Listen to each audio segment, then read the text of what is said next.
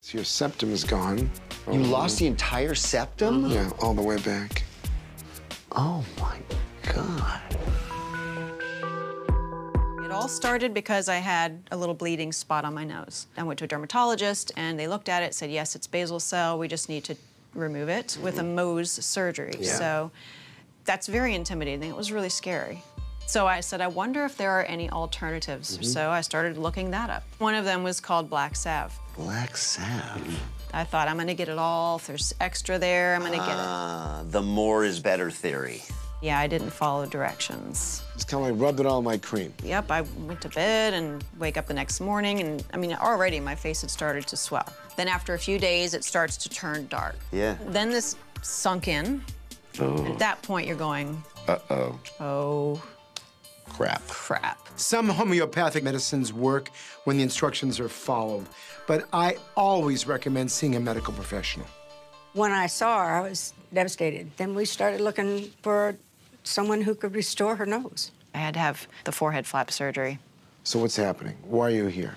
I think it looks funny, the profile, there's a dip here, and I think that makes the tip look even pointier. And then I can't breathe well through my left side. It's really narrow. So we had some good news and bad news. Okay. When we look at you, we see something bulky. Yeah. It's a thick flap. Yep. The good news about that part is that's stuff that we can hopefully play with. Okay. But I think what I have to do is I have to remove everything. Kind of deconstruct everything and try to rebuild it, and that's what I'm really good at. How are you? Great, I'm doing fantastic. How are you? So let me introduce you. This is Ruth, our medical micropigmentation specialist. Hi, how are you? Nice to meet you. Nice to meet you. Hi. If I had known that you could cover up a medical scar with tattooing, I probably would have done it by now. But I had no idea. So I am over the moon to know that there's such a thing. Let's do it. Oh, okay, that hurts. It feels like you're taking a rag and spinning it really fast like a car wash. And it's doing like that. All the pain from today is definitely worth it, because in the end, this is going to be done with and gone, and no more tattoo concealer. Before my surgery, I made the decision to try to cure my own cancer. In the process, I ended up losing the entire tip of my nose. And then after multiple reconstructive surgeries, I was left with a bulbous and a pointy nose. But now, having made the decision to have the full reconstructive surgery, I do feel like it was the best decision I could have made. And I feel like I do trust myself again. I think this is as good and as close to a Matt Damon nose as I could have asked for. I mean, look at this profile. Do you see that? Come on. Miss Lisa, how are you, Dr. Nassif? I'm just fine. How are you doing? Hi, Lisa. Terry Dubrow. Hi, Nice to meet you. Paul? And your relationship is? This is my husband. Very good. So we've been married 12 years. Well, I was 22 when we met, and she was 37. Yeah. 15-year age 15-year difference. Yeah. So I'm not offended if anybody calls me a cougar. I mean, men marry younger women all the time. I want to look more like his wife and not his mother.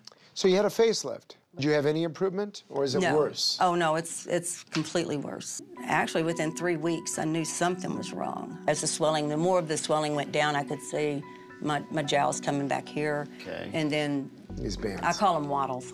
I couldn't open my mouth. I couldn't even bite a sandwich at that time.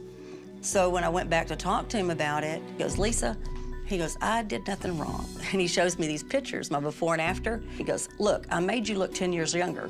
And I'm like, that's my before picture. He picked up the before photo Yes. and did that? And then he didn't know what to say. after Lisa came out of surgery, you could see the difference in the actual surgery which she had done, and you could see the difference in her personality. So it was definitely a mental impact. It was a big blow. I've gone to 5 different plastic surgeons, and they've all said that this would be a difficult thing to fix because of the way it dips in. This is actually one of the most difficult things to correct after you've had surgery. Lisa has what we call a cobra neck deformity. That's when the platysmal bands are very prominent, and they look more prominent because all the tissue in the midline has been removed, and that's the hollow part of it. When you have a problem like that, it's very interesting, number one, and 2, it's very difficult to fix. How is all this affecting your life? I try to stay away from public as much as possible. I think she's so self-conscious about how she looks now after the surgery that she just kind of stays at the house a lot more. Do you feel this has caused some depression? Oh, yeah, yeah. I'm glad you're with us. Me You know, too. so that's why we need to examine you. And we have to really see what we need to do. Okay. So let's go in the exam room. Okay. It appears that your muscles were already kind of separated before, but there's some fat on them. And when there's some fat on them, you can't really Camouflage see them. it Right, right. that much. So we think that he did some aggressive liposuction in the area, and now you have that over-suctioned, hollow area called the cobra neck deformity. You know, as it comes out, you know, the two edges of it that are prominent, that's your bands. After we do this, I do want to try to extend around your hair in the front and give you more of a vertical lift. So another deep plane facelift, okay? So in essence, what you're having is a revision neck and facelift with some type of volumization of this middle part of what we call the submentum. Okay. Does that make sense? Scary I don't think stuff, so. I don't right? think so. Hard I mean, surgery. You got the right person to do this, though. Before my surgery, I had a king cobra neck, and I looked older than I did before I had my surgery. I would shy away from events with my kids because I was embarrassed of constantly being asked if I was their grandmother. Thanks to Dr. Nassif, my neck is smooth, I look 10 years younger, I'm able to hold my head up high and stand with my kids as a proud mother, and as a proud wife of a man that's 15 years younger. Say what you want, but I'm the one with the hot young husband. So can you just tell us how it all started? There were some difficulties in my household, and I left home at 14. And I ended up from there moving in with older men. Those relationships were very abusive. And my nose was probably broken at least 2 times, maybe 3. From the physical abuse from one of the boyfriends? Yeah. No one should be abused physically or emotionally.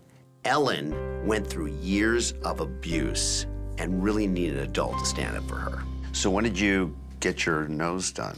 I was 25. The doctor, his bedside manner from the get-go was pretty bad. He didn't really listen to me, and he said, no, no, no, I've been doing this a long time. You don't need to tell me what to do. I know what to do. So obviously you did not go to him. No, I did. I had 1 surgery and 2 revisions with my surgeon. All within the same year? Oh, yeah. Usually the rule of thumb is to wait at least 1 year between each surgery. So it is rare for a patient to undergo 3 rhinoplasties in 1 year. After the 4th surgery, there was literally no cartilage on either side of my nose. It was completely caved in, and the tip was as it always had been. And it gets sort of reddish and even a little purple sometimes. Yeah, I can see that. You can see it from here. So you get a little bit of Particularly ischemic in this- changes. That means the blood supply starts to kind of diminish. Okay, well, That's a very scary thing, by the way. Her blood supply is not great. That just increases the risk of tip necrosis or tissue death at the time of another rhinoplasty. So that's obviously very scary. What are your goals? To have it feel like it is not shifting anymore, and down here it feels almost like it could pop through the skin at some point. So I'm very worried about it. One very good thing is the upper half of your nose, which is the bone, is like perfect. I'm a little surprised that her bones look this good right now. Maybe the surgeon did do something right. So it looks like I'm not gonna have to do anything with her bones for surgery. I'm gonna have to most likely reconstruct some of the tip cartilage. Where do you think I'm gonna need tissue from? Ribs? Rib. And I'm gonna wanna take some tissue from your ears. Then around here, I'm gonna see what I can do to get rid of that bassa, to actually put some tissue that's covering your rib, also in between your cartilage and your skin, so we can add a little bit of extra cushion there. Before my surgery, my nose was crooked, cartilage was sticking out, but now, thanks to Dr. Nassif, my nose is smooth, stable, and straight. I feel like my fight is finally over, and now I'm ready to help others break the cycle of abuse. My name is Kofa, and I live with sarcoidosis, which has left my face with skin and bones. Sarcoidosis is an autoimmune disease kind of similar to lupus. For me, it affects my skin. I was 19 years old when my mom started noticing that around my eyes, you could see that it was a little bit puffy, a little bit swollen, and I did a lot of blood tests, but the doctors did not know what was going on. And by 2012, my face started leaning. And it just kept going. I was just like, are you gonna stop? Come on now. And it just ended up being like this, where I have hollowed cheeks. It wasn't until 2015 that a doctor finally figured out that I had sarcoidosis. I had an emotional breakdown. It was really tough. I started going to the doctors, and I've done everything from derma rolling, putting collagen creams on my face. Nothing's happening. I have my angles down packed when it comes to selfies, don't get me wrong. But sometimes I feel like giving up. I'm tired of feeling devastated and pissed off, like, why is this happening? These bones, girl, gonna be gone. Because it's time for Juicy Face again. Juicy Face. Kofa. Hi. How are you? Hi. Good to see you. lady? So this is my anesthesiologist, Dr. Mess. He's the world specialist in this facial filling process for you. I mean, he's the guy who got the stuff FDA approved, okay? I'm excited. I'm super excited to help you out. Living with sarcoidosis is very challenging. My face is skin and bones. So I'm just curious to see what I'm gonna look like. So, Kofa, what's nice about this, you have some immediate filling with the hyaluronic acids, and then the long term, basically your body producing your own collagen from Sculptra. Injecting Kofa, we can definitely feel the damage that the sarcoidosis has done. Usually when you put in a needle and inject, the needle goes back and forth real easy. However, with Kofa, the needle is not flexible, and there's a lot of ridges on the cheek. These are all signs of some inflammatory process that has occurred in Kofa's face. Smile for me. And this is just the beginning. That's just the beginning. Wow. My face has regained its fullness. I look like myself again, and I feel great. My Juicy Face is back. My name's Laura, and I can tell from experience, 2 nostrils are better than 1. There's a hole in my nose now that leads directly down to my throat. Everything's gone. When I go to public places, I'm always strategically standing in a certain way because anywhere I go, people stare at me. I always have my hands around my face, or I've just put my hand under my nose. Before I got hurt, I liked my face. I mean, I had a nice nose, and I didn't want to change anything about me.